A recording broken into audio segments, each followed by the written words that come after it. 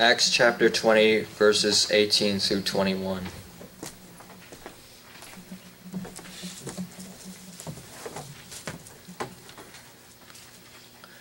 And when they were come to him, he said unto them, Ye know from the first day that I came into Asia, after what manner I have been with you at all seasons, serving the Lord with all humility of mind, and with many tears and temptations, which befell me by the lying in wait of the Jews, and how I kept back nothing that was profitable unto you, but have showed you and have taught you publicly, and from house to house, testifying both to the Jews and also to the Greeks, repentance toward God and faith toward our Lord Jesus Christ.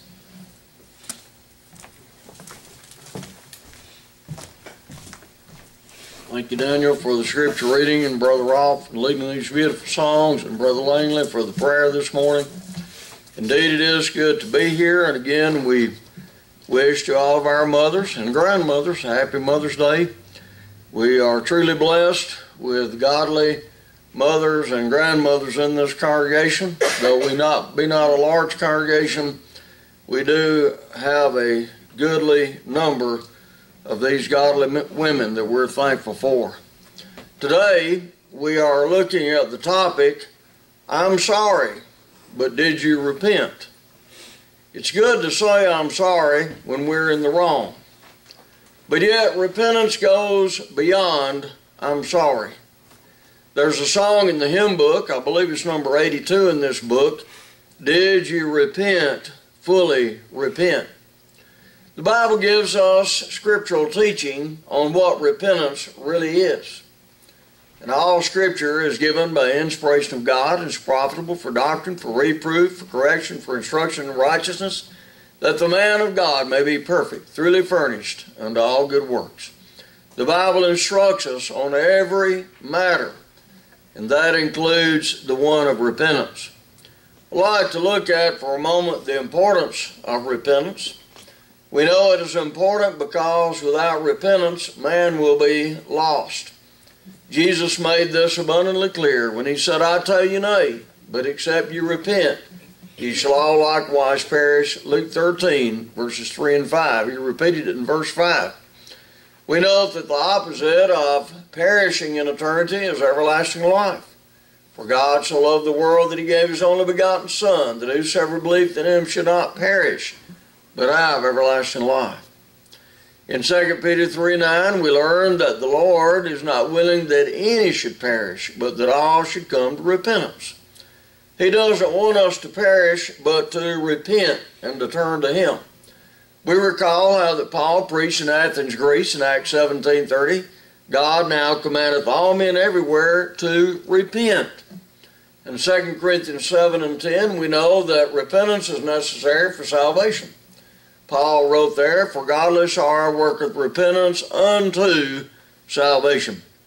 But now secondly, what is the meaning of repentance? True repentance involves a change of mind or a change of will. We find this illustrated in a story told by Jesus in Matthew, the 21st chapter, verse 28-32. I'd like to read that for a moment. In Matthew 21, beginning at verse 28.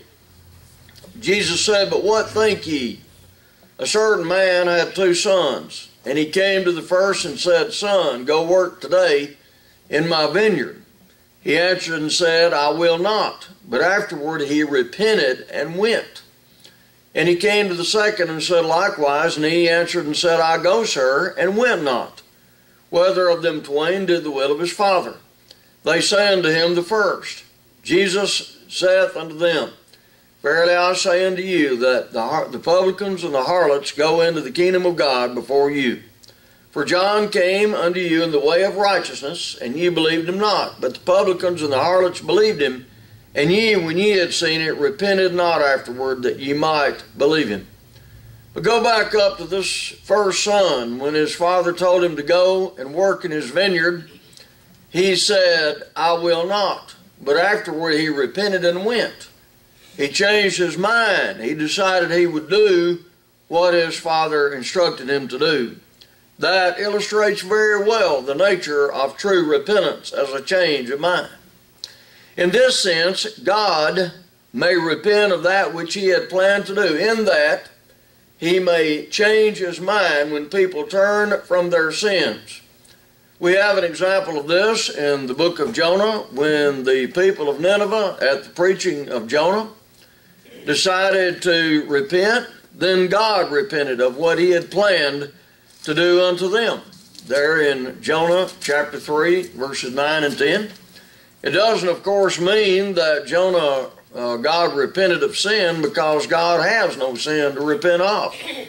But it simply means that God changed his mind as to what he had planned to do to the people of Nineveh. He changed his mind. We read there in Jonah 3, verses 9 and 10, who can tell if God will turn and repent and turn away from his fierce anger, that we perish not? And God saw their works, that they turned from their evil way, and God repented of the evil that he had said that he would do unto them, and he did it not. God repented in that he changed his mind regarding the intention to punish them with evil, because they repented of their sins. So God changed his mind. We have another example in the book of Jeremiah, the 18th chapter, verse number 8, of this principle. If that nation against whom I have pronounced turn from their evil, I will repent of the evil that I thought to do unto them. Jehovah God said, I will change my mind. But also, on the other hand, we might have a nation that God plans to bless, but they turn to evil. We read in verse number 10, and if it do evil in my sight, that it obey not my voice, then I will repent of the good wherewith I said I would benefit them. I will change my mind.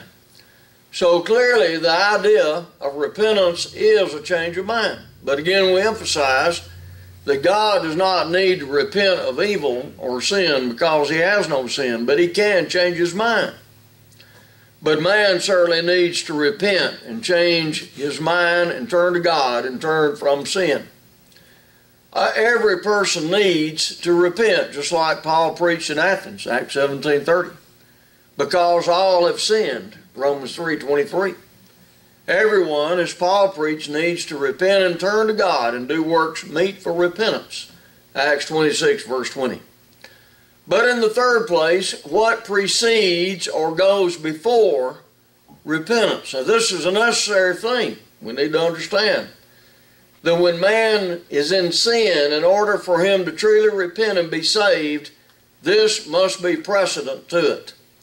In 2 Corinthians 7 and 10, for godly sorrow worketh repentance unto salvation, not to be repented of. A godly sorrow is a sorrow that is Godward in nature. Joel in Joel chapter 2 and verse 13 expresses this principle when he said to the people of God who were in sin, let me read verse 12 and 13 with it. Therefore also now, saith the Lord, turn ye even to me with all your heart, and with fasting, and with weeping, and with mourning, and rend your hearts, and not your garments, and turn unto the Lord your God, for he is gracious and merciful, slow to anger, and of great kindness, and repenteth him of the evil. The mourning and the weeping here, and rending your heart, and not your garments, refers to a brokenheartedness over sin. We might sin and we might be brokenhearted because of consequences that are coming upon us. A man may live a sinful and ungodly life and be unfaithful to his wife and family, and she may leave him, and he becomes brokenhearted. And so he's brokenhearted because his family left him. But he's not really brokenhearted because he sinned against God. That's not true repentance. Indeed, one should be brokenhearted when he or she loses their family or something valuable and precious to them. But true repentance is first and foremost toward God. One is brokenhearted that they have sinned against God, that they have displeased the Lord. They have been in his disfavor. And that is what Joel is calling upon the people to do. And that's what people do when they truly have a godly sorrow. They look to God in their sorrow. They're not simply just remorseful like Judas was when he betrayed the Lord. He did not turn back to God. He didn't seek God. But the Apostle Peter, on the other hand, he wept bitterly after he denied the Lord, Matthew 26, 69 to 75. But he repented of what he did, and we find him some weeks later in Acts 2 up preaching the gospel on the day of Pentecost when the church began. And so there's a difference between the sorrow of the world and a godly sorrow. The end of 2 Corinthians 7:10 says, "But the sorrow of the world worketh death." Judas had the sorrow of the world. Many people have the sorrow of the world. They regret or they are bitter for the consequences of their sins, but they don't want to turn to God. They may feel sorry for themselves. Oh, woe is me, look at poor pitiful me, although it's their fault all along. You ever seen people like that? And they express sorrow for what they've done, but they're not sorrowful toward God. Well, would you like to study the Bible and turn to the Lord and obey what He said? Oh, no, not right now. I'm not really interested in that. I just feel so sorry for what's happened to me. Don't you feel sorry for me? That's kind of what they're saying. Well, if you truly have a godly sorrow, you will want God in the picture. You will want to turn back to God. I believe there's a great illustration of this in the book of Acts, chapter 2. A great illustration.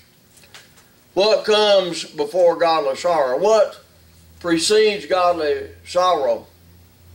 And godly sorrow precedes repentance. But God's Word and the preaching of it is what brings forth godly sorrow. In Romans 10:17, "So then faith cometh by hearing, and hearing by the Word of God."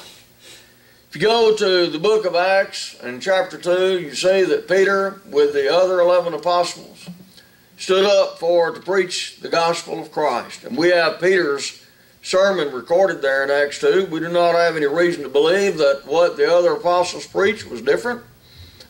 But they all spoke in various languages or tongues that they had not studied before. And the Holy Spirit came upon them, and they spake with other tongues as the Spirit gave them utterance. And the Spirit guided them in what they were to preach. In Acts 2 and verse 4 we read how that they were baptized with the Holy Spirit. There in Acts 2 verse 4. "And they were all filled with the Holy Ghost and began to speak with other tongues as the Spirit gave them utterance." This was being baptized with the Holy Ghost as Jesus had promised them earlier in Acts chapter 1 that they would be. But we know the line of argumentation here in Peter's sermon was that Jesus, whom ye killed, is the Christ. God approved him, but you disapproved him. God raised him up. Although you have crucified him, God raised him up. So you have rejected and killed one whom God approved, namely the Messiah, the Son of God. Look there in Acts chapter 2 and beginning at verse 22. "Peter said, Ye men of Israel, hear these words. Jesus of Nazareth, a man approved of God among you by miracles and wonders and signs which God did by him in the midst of you, as ye yourselves also know. God showed his approval of Jesus by granting him the power to do these great things. And this proved that he was Jesus the Christ, the Son of God, by the many signs that he did." John 20, verse 30 and 31. He goes on to say, "Him," referring to Jesus, "being delivered by the determinate counsel and foreknowledge of God, ye have taken, and by wicked hands have crucified and slain." You kill the one that God approved. In verse 24, "Whom God hath raised up, having loosed the pains of death, because it was not possible that he should be holden of it." And then Peter goes on to set forth various Old Testament scriptures to show that Jesus is indeed the Christ, the Son of the living God. I've listed these here on the paper, the various scriptures and prophecies that were fulfilled from Joel 2, and Psalm 16, Psalm 132, and Psalm 16 again, and Psalm 110, verse 1. And Peter lays forth in a logical fashion the fact that Jesus of Nazareth, whom ye killed, is the Christ, the Son of God. He is the Christ, the Messiah that you've been looking for, as prophesied by the Old Testament prophets. You have put him to death. But then look at verse 36, what Peter said to them. Therefore let all the house of Israel know assuredly that God hath made that same Jesus, whom ye have crucified, both Lord and Christ. That was the conclusion of his sermon. The one that you crucified, the one that you killed, is the Lord and the Christ. You killed him. You put him to death. That's the preaching of the Word of God, and they believed it, those who were of honest and sincere hearts. In verse 37, now when they heard this, they were pricked in their heart. That is, they were cut to the heart. There's your godly sorrow, my friends, right there. And we know it was a godly sorrow, and not the being cut to the heart like the Jews who killed Stephen in Acts 7. Because of their question, we know this. And they said, men and brethren, what shall we do? There in verse 37. They were ready to do what the Lord said in order to be forgiven. Hence it was a godly sorrow, their being pricked in the heart. They were pricked with the preaching of the cross, Jesus Christ and him crucified. They were pricked in their heart. They were convicted of their sin.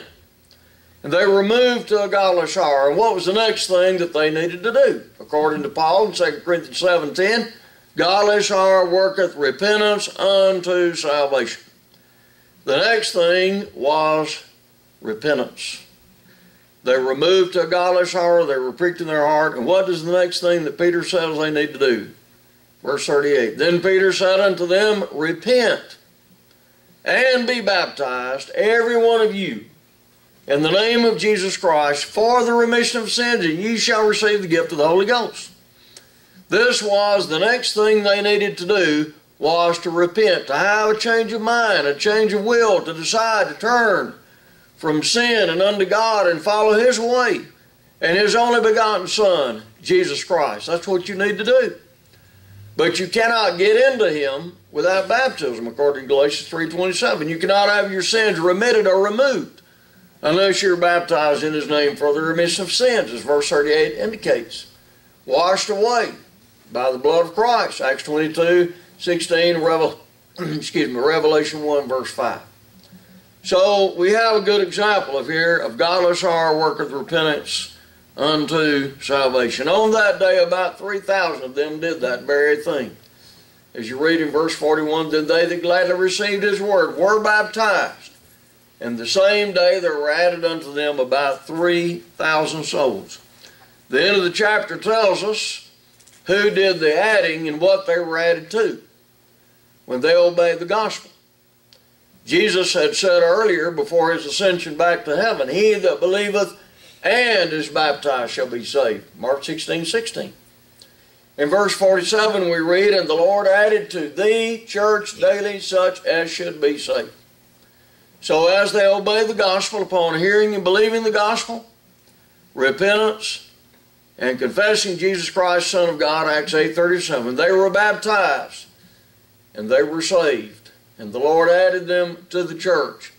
And they were added to Jesus Christ, Galatians 3:27. But now in the fourth place, what follows repentance? When one truly repents, he or she obeys God, like these Jews on Pentecost Day, about 3,000 of them, who were baptized, according to Acts 2:41. Like the Ethiopian eunuch in Acts 8, who heard Jesus preached by Philip the evangelist. And when they came to a certain water, he said, what doth hinder me to be baptized? And Philip said, if thou believest with all thy heart, thou mayest. And he answered and said, I believe that Jesus Christ is the Son of God. And he commanded the chariot to stand still, and they went down into the water, both Philip and the eunuch, and he baptized him. And when they were come up out of the water, the Spirit of the Lord called away Philip, that the eunuch saw him no more. And he went on his way rejoicing. My friends, a person will never obey the gospel unless and until they repent. One must make up his or her mind, I'm going to change, I'm going to do God's will. I'm going to turn my back on the world and sin and my selfish ways. I'm going to obey the Lord. That's what repentance is. It is a decision to follow God and do His will and not mine own. It is a change of mind and a change of will. We also know from these scriptures that great joy and rejoicing follows the obedience that follows upon repentance. Like the Ethiopian eunuch who went on his way rejoicing. Like the Philippian jailer and his household when they obeyed God in Acts 16 verse 34. All who are in Christ should rejoice. When we have come into Christ, Paul said, for as many of you as have been baptized into Christ have put on Christ, Galatians 3:27. Everyone in Christ should rejoice because we're on the heavenward way. We have the Lord with us. We have the blood of Christ to cleanse our sins. We're in fellowship with God and His faithful people. And hence Paul would write to the Philippian brethren, rejoice in the Lord always, and again I say, rejoice. Philippians 4:4. But we know that when one is truly repented, that fruits of repentance will be brought forth. Again, we go back to Acts 26:20. Repent and turn to God and do works meet for repentance. This is what John the Baptizer taught in Matthew 3:8 and in Luke 3:8. To bring forth fruits worthy of repentance. To bring forth fruit that shows you have repented.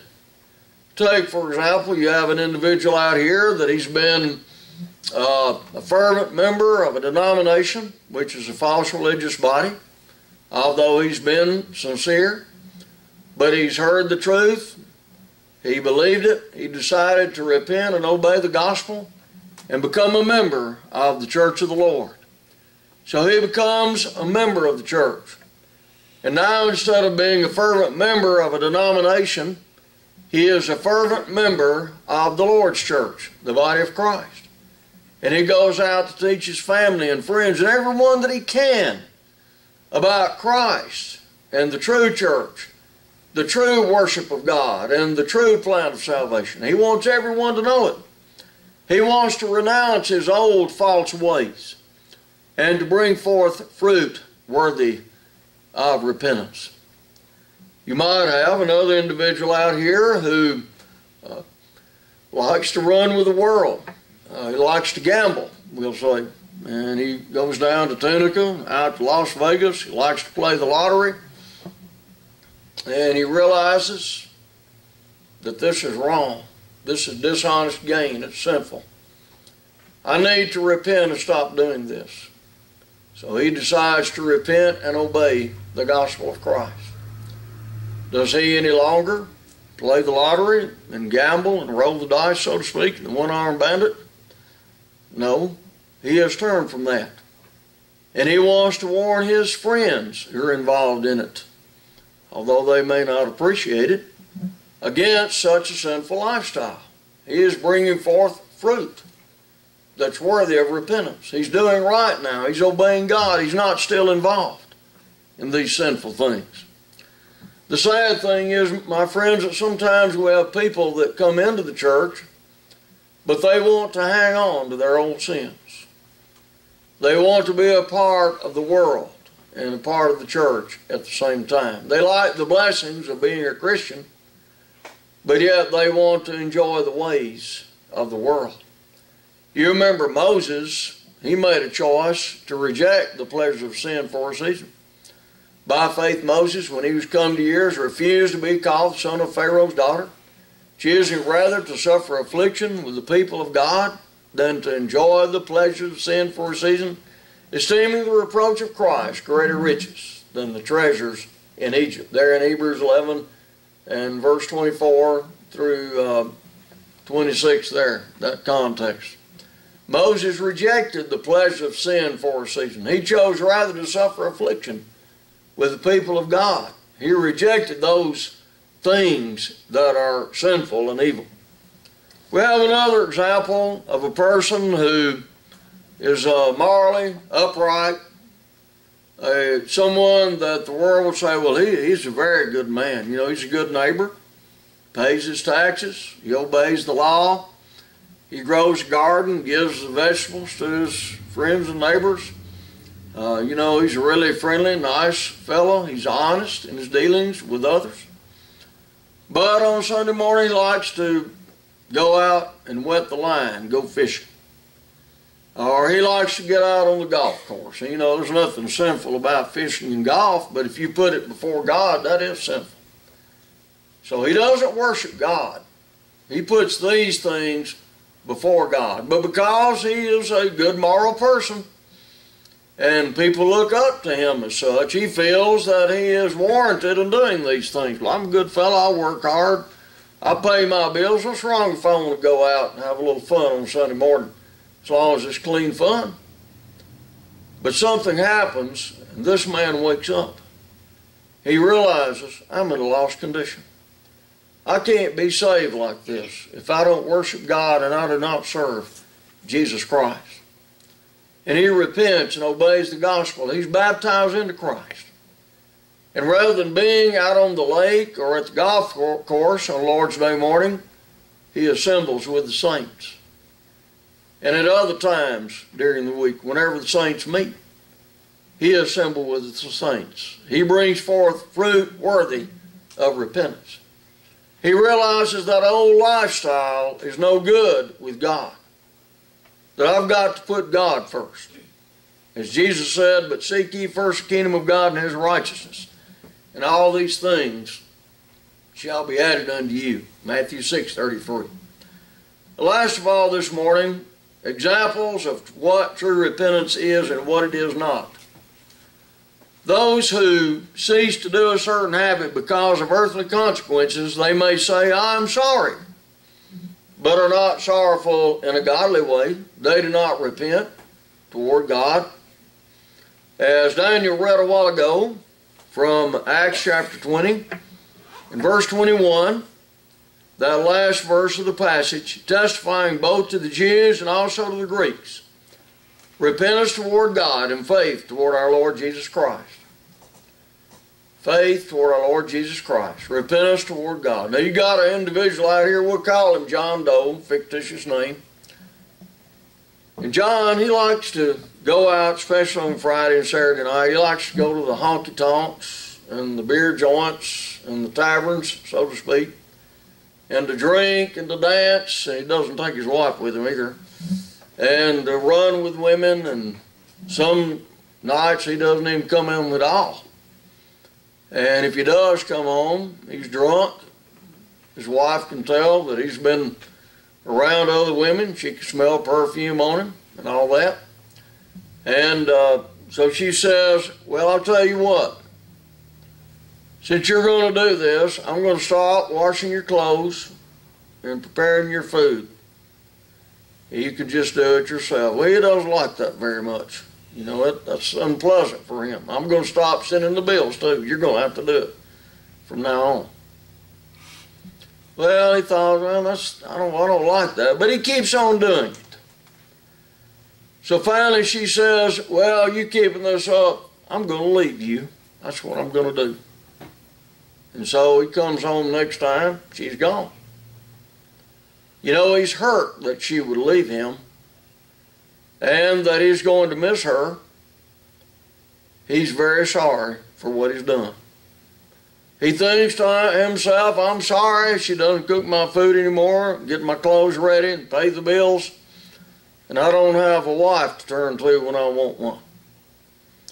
So he's sorrowful. He's kind of hurt, although it was his fault. And so he goes to her and he says, I'm going to stop doing this. I'm going to overcome this. I'm sorry. Will you please forgive me? That sounds good, doesn't it?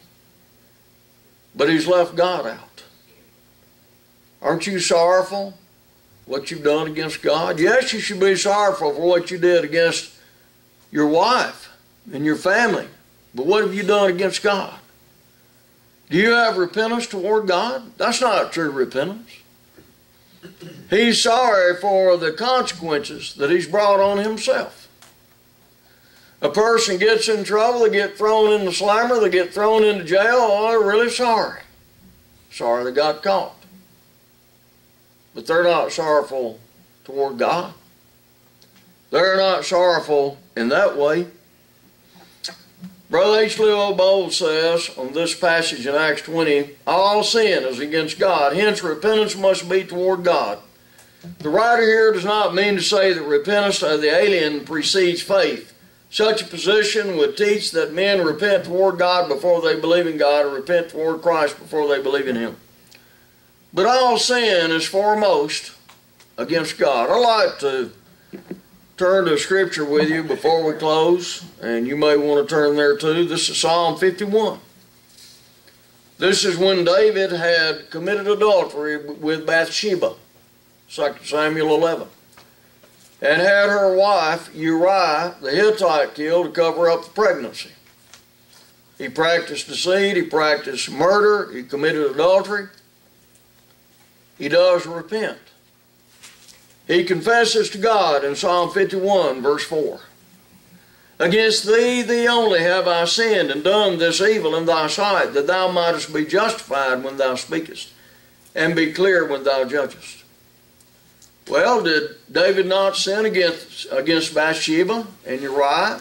Yes. Did he not sin against his own family and against the house of Israel? Of course he did. What does the Bible mean when it says, against thee, thee only have I sinned?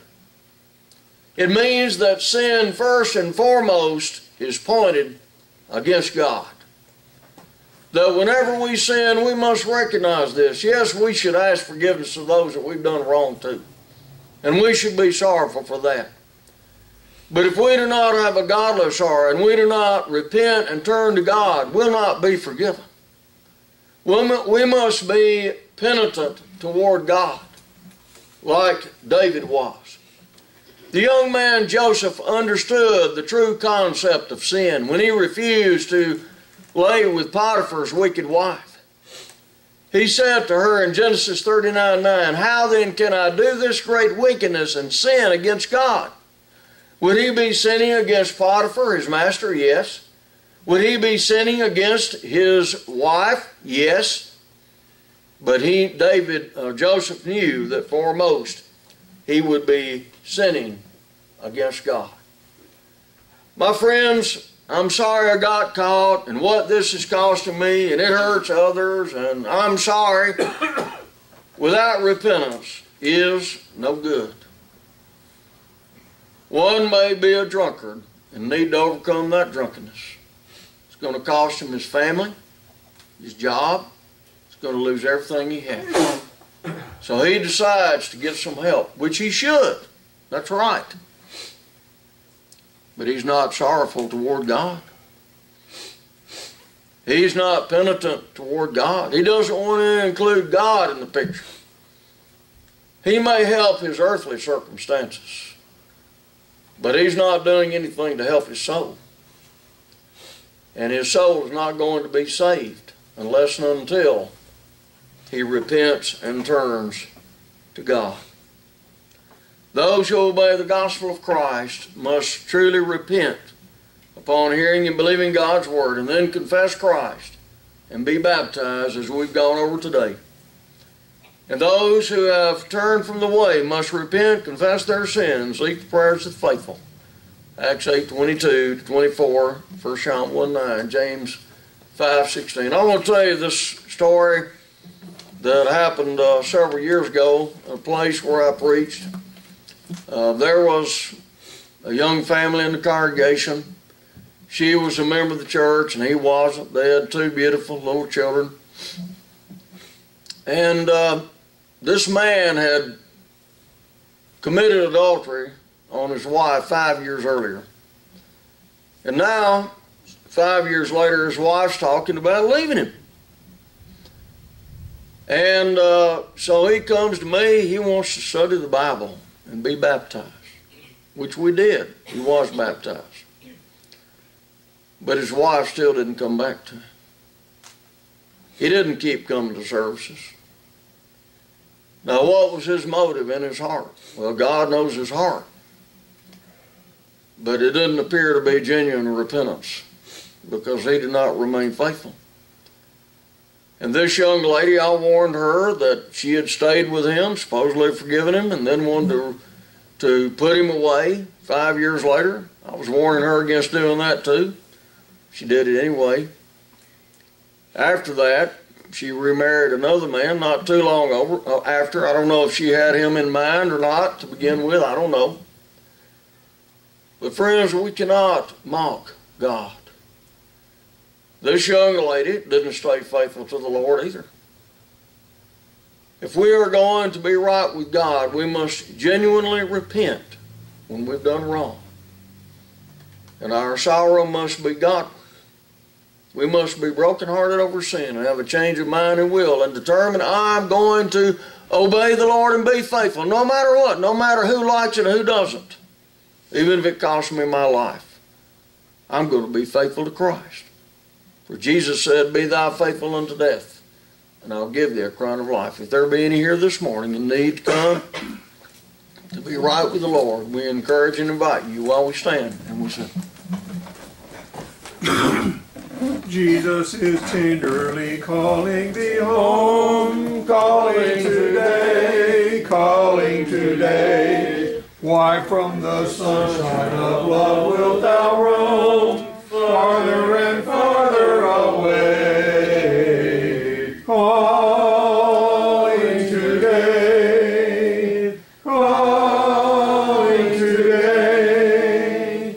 Jesus is calling today. Jesus is calling the weary to rest, calling today, calling today. Bring him thy burden and thou shalt be blessed. He will not turn thee away. Calling today, calling today. Jesus is calling, tenderly calling today. Jesus is pleading, oh listen to his voice. Hear him today, hear him today. They who believe on his name shall rejoice. Quickly arise and away. Calling today, calling today. Jesus is calling, is tenderly calling today. Please be seated. For the Lord's Supper today, let's turn to number 634.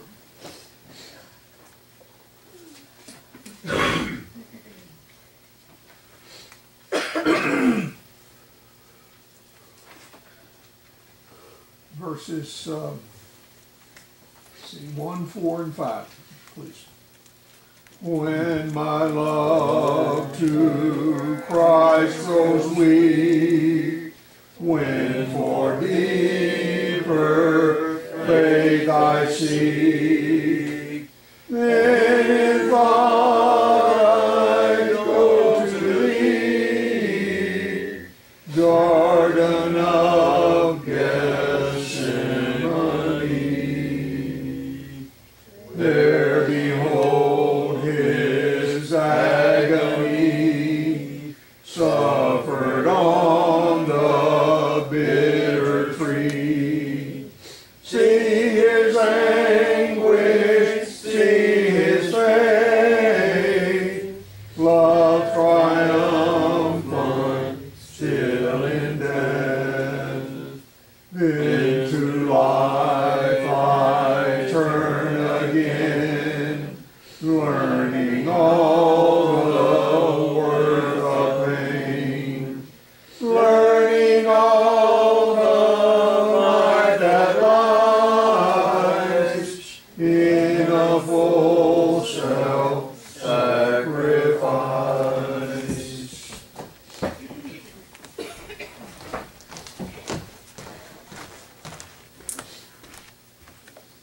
I want to read this morning from Luke chapter 22,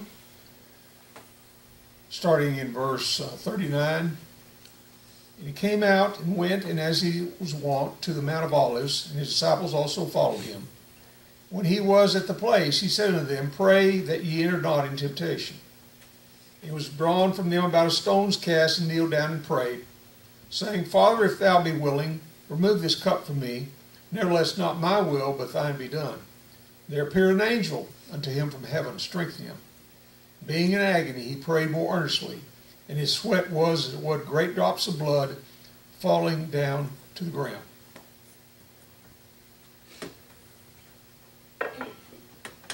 Let us pray. Dear Father in heaven, we're grateful that we can assemble around this table this morning and remember the death of your Son upon the cross. Lord, help us to be mindful of what it represents, that this bread represents his body that was shed on our behalf on the cross. Lord, help us to remember that at all times as we partake of it. Lord, we ask these things in Christ's name. Amen.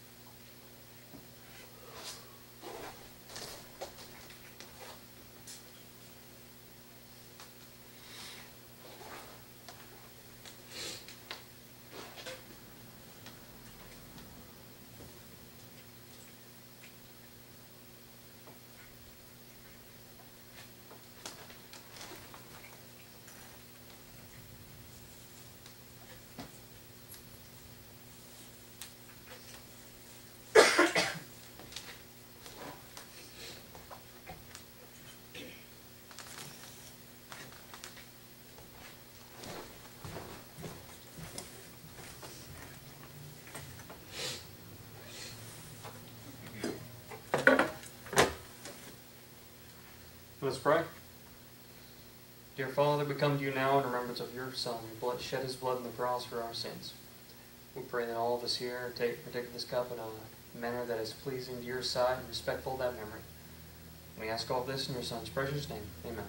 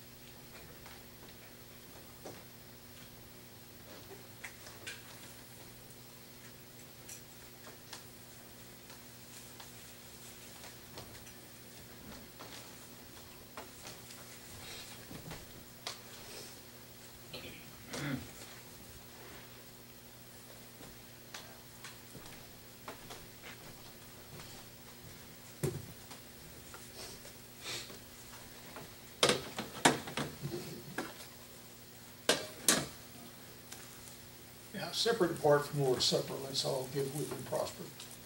Dear Father in heaven, we thank you, Lord, for what we just observed, the death of your dear Son upon the cross. Lord, help us to give back a portion of the many things that you've given to us materially. Lord, we're thankful for them. Help us to give it with an open heart. That's this in Christ's name. Amen.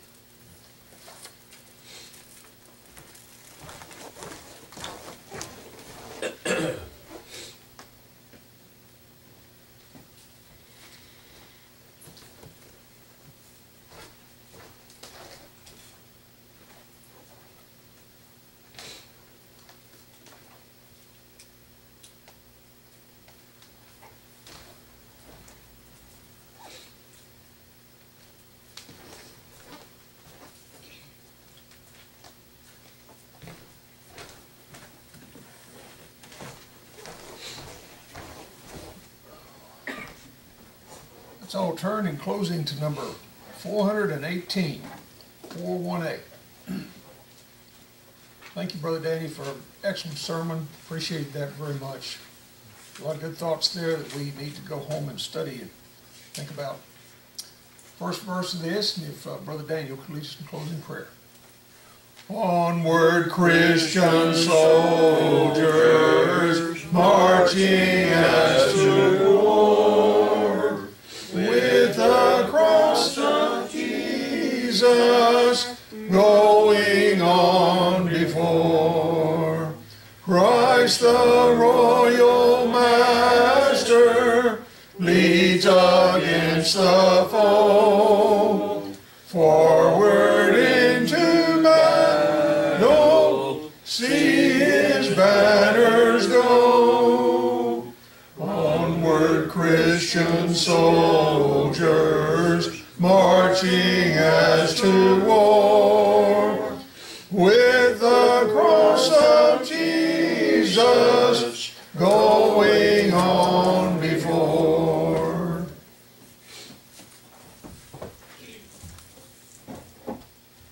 Heavenly Father, hallowed be thy high and holy name. Thank you for all the many blessings of life thou hast given to us. Thank you for this Lord's Day where we can come together and break the bread of life and learn from your holy word. And thank you for all the many blessings of life and all of our loved ones. And your Son's sacrifice on the cross that may be saved. And help all those on the prayer list. And help all those who are lost and may come to Christ. Forgive us of all of our sins that we have done. Help us to go on our daily walks of life and service to you. In Jesus' name. Amen. Good lesson, David. Connie. See you later.